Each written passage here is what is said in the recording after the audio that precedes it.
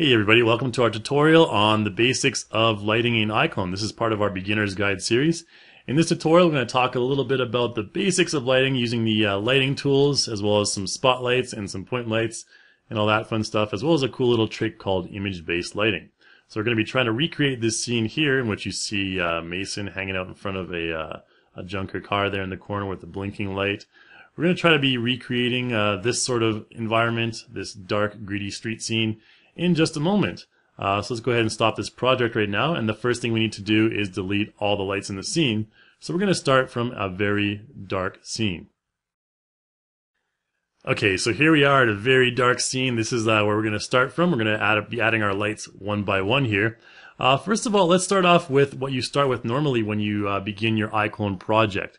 And that is two lights. We have two directional lights in our scene. To find those, we'll go to the Scene tab right here. And you can see we have a key light and a rim light. Let's just expand this a little bit over here. And notice that these are currently both deactivated. Now if I activate these by selecting these icons here, you can see how those light up the scene right there. And if I select one of them and I use the / key, I can change the direction of the main light in my scene. Now directional lights are useful for things such as sunlight. You can see if we have something like this, it'll make a nice midday scene on the street and stuff like that. But we're looking for something a bit darker and grittier. And then we have this rim light. You can select that and also use the / key, and you can move that around. And this one's a little bit darker in color, and it's meant to kind of complement the key light. So we can just disable those for now. But first of all, I'm going to show you that we can actually change the color of these. Now if we select this color swatch in the key light right there, we can change it to something like a nice red color, and we can have a really kind of cool, almost like a sunset feel. If we change that to maybe an orange or something like that, that's more like a sunset type look right there. So that's how easy it is to create those kind of lighting situations. I normally don't use directional lights for indoor scenes, but for outdoor this one works just fine. But for this tutorial we're going to try to create something a bit darker. So we're going to disable these directional lights right now and start from scratch using, if we go into our Content tab, we're going to be using a light tool. So let's go to our props here, and in our props folder we should have a folder called Light Tools. There we go, Light Tools, and you can see there's a number of different basic light presets that are created here, and these all have lights attached. So we'll deconstruct these in just a moment, but first of all I'm going to zoom out and see what we got here in our scene. We got that car, the wall, the garbage bin, and the phone booth, and just a kind of a flat wall back there for our background. Because we're only having one kind of angle, we don't really need to worry about all the other angles. So let's go ahead and add in our first light tools. Let's go down to street lights. I'm going to just click and drag this into my scene right here, and you can see we add that into our scene just like that, and we already have some pretty decent lighting. If we zoom in on the character's face, you can see it's kind of cool. It's kind of lighting from above.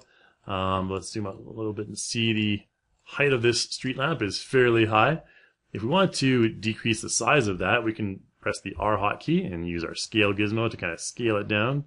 Something like that may be a bit more suitable. And then if we want to change the direction, let's just zoom this over a little bit here, expand this. And if we want to change the direction, you can see currently right now the Z-axis is pointing up and down, the blue axis right there. We can change this to 180 degrees and turn it the other way. And now it's facing the street right there. So now we have this street light facing the street. We can maybe move it a little bit back. And if we wanted to add more lights into this scene, we can just click and drag them from our content library. Or I can simply hold the Control key and I can click and drag this one over here.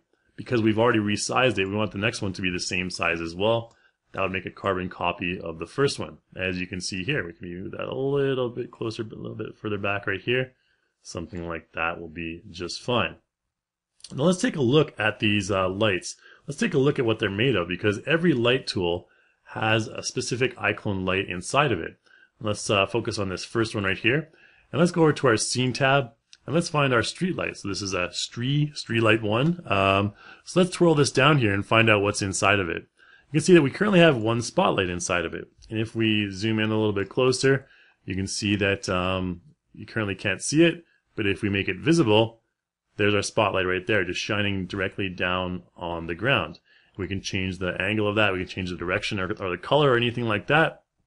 But we're not going to mess around with that right now. We're just going to make it invisible again. And then take a look at the qualities over here on the right-hand side. Now you can adjust these qualities individually, or you can use our presets right here. You'll notice that when I added these two light tools in, we have these little panels that appear on the top here. And the one thing that you can change is the brightness of these lights, the intensity of these lights. So if I select this one, I increase it, you can notice that we can turn it off or on. I'll zoom out a little bit so we can see that better. We can change the light intensity if we bring it up like that. There you go. Bring it up to the maximum value. I like to keep it fairly high. I think that looks quite nice right there. We can do the same thing to the other street lamp right there. Now you can also go into the individual light itself and adjust that, but we're not going to worry about that in this tutorial. We're going to get to that in more advanced tutorials. So that's basically how you can just, adjust the brightness of your lights and everything like that. So we have these two lights in our scene. We can maybe move this one a little bit over, something like that. All right, so we have our two street lights. Now, if you recall in our introduction, we had all those lights along the wall as well. And those were also just simple lighting tools. And we can find those by going to wall lamp down here. We can add a wall lamp in. Let's kind of move over to this side a little bit more, and let's add in those wall lamps. So I'm going to add this near to the wall right there. And let's just go to the side. We can maybe move it a little bit up, something like that. Kind of make it so it's attached, or it looks like it's attached to the wall anyways. I think that's fine right there. And now if I want to create maybe 4 or 5 copies of these, it might be cumbersome to kind of, control click each individual one. And in addition, I want them to kind of be separated from each other equally. Let's take a look at the what makes up this light first. This one's a little bit different from the last light tool that I showed you. And let's go into the scene tab right here and open up our wall lamp. And you can see there's another spotlight, but this one the color is a little bit different. And if we reveal it, you can see it's kind of facing the wall. I can use the E hotkey to rotate this a little bit, and you can see that we can kind of move it a little bit more so it's shining on the street. Let's zoom out a little bit so you can see that. And if I go up here to the wall lamp, the panel on the right here, we can increase the intensity of that as well. And that'll increase the amount of light shining down. And notice it also increases the glow map on the light itself. Now if you're wondering, you can go into Materials once you have your wall map selected, and we have a glow map right here. We can also do that by selecting the glow map. We have to select the glow map first, and changing the strength right here. We can also change the intensity of that. That doesn't affect any of the lighting, it just affects the appearance of the actual prop. So we won't worry too much about that. That's a little bit more advanced, but let's just go with this, and let's leave our spotlight at maybe this angle right here. I think that looks kind of cool right there. We're lighting up the street a little bit as well. And let's go ahead and select the wall lamp, and what we're going to do is first we'll make this invisible so we can't see it. And let's make some copies of these. So the way we can do that is select the wall lamp rather, and then go up to Edit. We can use Multiple Duplicate or Control K. And that'll create some duplicates of my light. And say, for example, if I wanted a bit more, maybe I wanted 5 of them, or 5 of them all together, we can make 4 duplicates. Press Enter, and there we have a few more lights. And if I use the W hotkey to bring up my movement gizmo, I can just go ahead and spread these out a little bit more along our wall here. Let's go ahead and move that along here, and you can see, boom, it's that easy to create some pretty cool lighting. Let's have this one right over the stop sign, I think. Right there. And I think that looks kind of cool right there. So we'll just leave those lights where they are and press OK. And now we have those cool street lights. Now you may recall that one of the street lights was blinking. So let's go ahead and select maybe this one right here over here, and let's make this one blink. Now the way we can do that is you can see when I select the object on the scene that our control panel on the right lights up, so we can tell which one it is. And we have this highlighted in green right here. Now we can activate the light effects and then go over here and select something like alert. We can select broken, or we can select fire. I'm just going to select broken for now, and then we'll close this down. And then if I press play, you can see we have this broken light. And the duration that I press play for is the duration the light is going to be broken for. So if I stopped right now, it wouldn't be broken after this. We can kind of make it go for about 3/4 of the of the project here, something like that. I think that's fine right there. So there we have our broken light. And that's about all the lighting tools we're going to add into our scene. So we have those two lights, our street lights and our wall lights set up. Let's take a look at this phone booth right here. We're going to add in our own custom light to this phone booth that we have over here. Now to create a light, it's as easy as going up to Create and selecting Light, and we're going to add in a spotlight in this case. So the spotlight will add right into the middle of our scene right there, and we can kind of spend time dragging it over to this phone booth, or we can actually just use this Align To tool right up here, and then go Align To, and then select the phone booth. And then we can select the center of the phone booth, and align it on the X, Y, and Z axes, and it'll be right in the middle, right smack dab in the middle of the phone booth right there. So you can see that from all angles, it's pretty much in the middle. But we want it to be facing directly downwards, so we can just go ahead in the Modify panel. You can see Transform. It's rotated at 45 degrees on the X or the red arrow axis right there.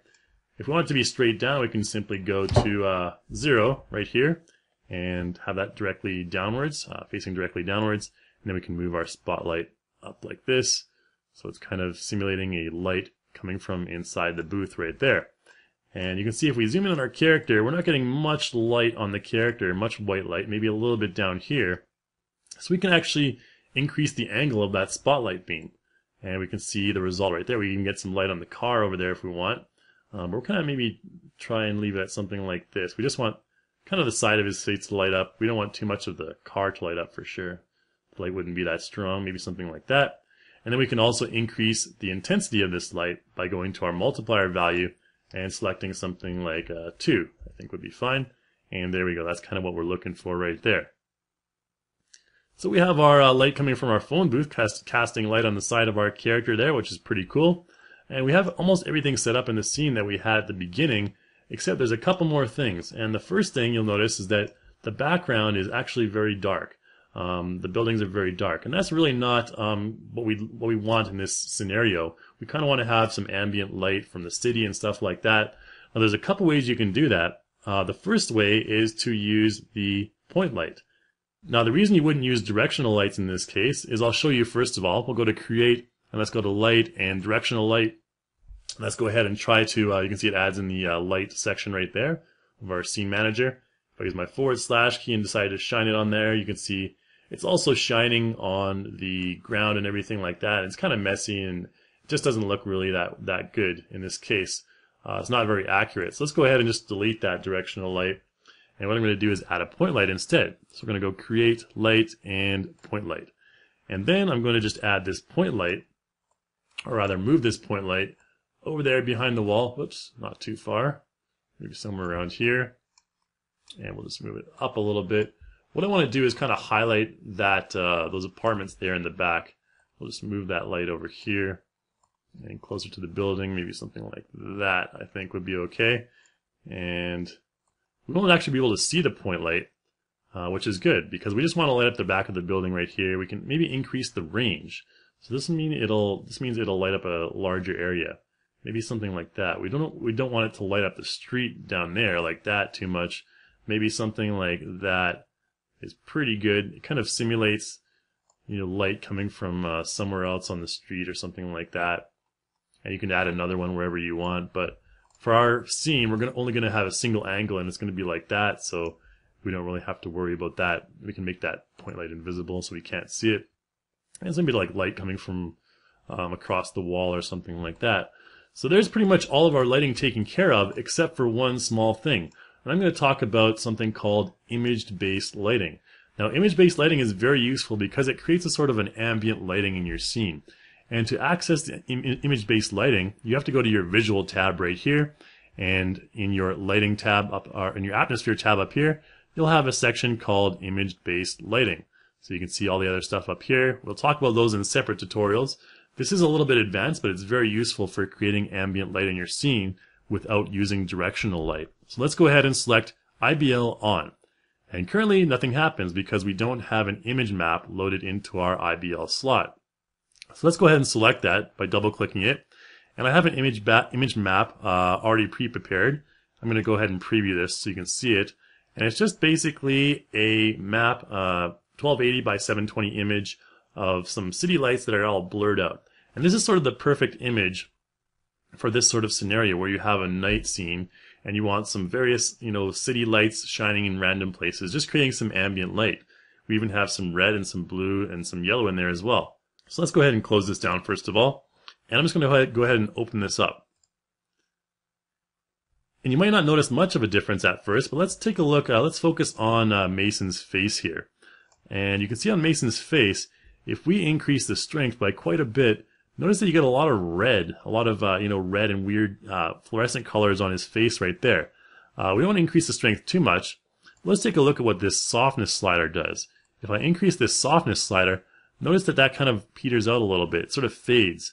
Whereas if the softness is very low, you can notice some very noticeable light patterns on his face like that. So normally I try to keep the lighting or the softness slider a little bit low, so you barely get any sharp lighting appearances on his face or on other objects in the scene, and then decrease the strength a little bit.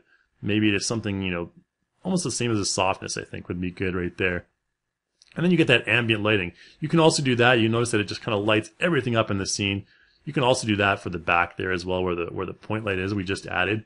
Notice that it lights up the background scene like that. But I like to keep things a little bit darker, especially in this scene. It's a little bit darker and grittier, like Mason's some detective standing outside his car late at night. And that's pretty much it. So there you can see with a couple of simple light tools and a single point light and a single spotlight, we've created a cool scene like this with some fairly decent lighting. Now, one difference to remember between point lights and spotlights is point lights won't cause shadows, whereas spotlights will cause shadows. So for example, if I go into my scene tab right here and I select my point light, or my spotlight right here, and I decide to change the direction of this a little bit, notice that it's right now it's pointing directly up and down. If I move it a little bit further down and maybe to the side a little bit by rotating it, notice that we can create a fairly decent shadow on that garbage bin right there, and it's kind of creating that shadow right there. A point light won't do that because a point light is kind of used for very local ambient lighting, whereas the IBL is used for lighting the entire scene up. You can use point lights rather to do some very local lighting. Let's kind of go back in here and maybe we can straighten that out a little bit. I kind of do like that shadow that it creates on the ground right there. We want to have a bit straighter like that. I think something like that will be fine. Cool. I think we're good right there, and we'll just make that invisible so we can't see it. And we have our nice scene right there, and that cool shadow on the ground. I like that. And then let's go ahead and find our perfect camera angle, which we had before. Maybe something like this looks a little bit more intimidating, or a little bit more emotional, like he's staring up into the city sky or something like that. And something like that I think will be pretty cool, and you can mess around with all the camera angles and everything like that later. But that's basically it. That's our introduction to lighting in iClone. We will have a lot of other tutorials that go into more depth on specific features that I've covered here. But that's kind of how to create a really simple and easy lighting scene with lighting tools and your simple point light and spotlight and everything like that. So thanks for watching, guys. Hopefully you learned some of the basics of lighting in iClone, and stay tuned for more tutorials on this topic and others.